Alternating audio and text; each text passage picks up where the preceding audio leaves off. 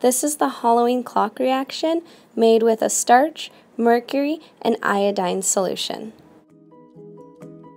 I start the demonstration by pouring 60 milliliters of each solutions A, B, and C into separate graduated cylinders.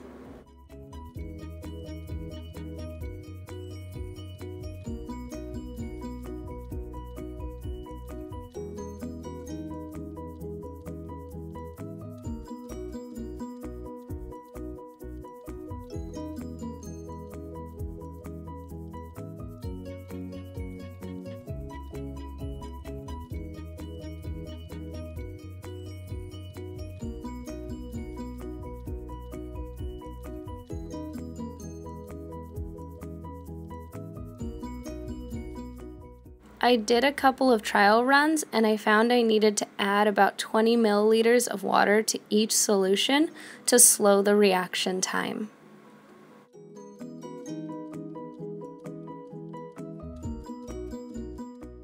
Since I teach an introductory chemistry course, I always tell my students that the magic is really in the Halloween flask.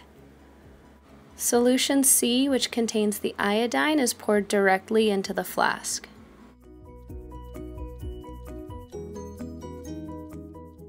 Solutions A and B, which contain the starch and mercury, are poured into a beaker first and swirled to mix.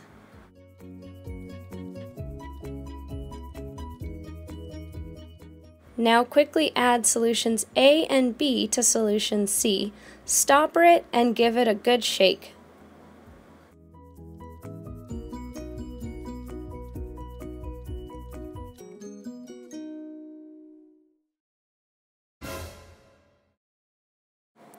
Enjoy the Halloween surprise!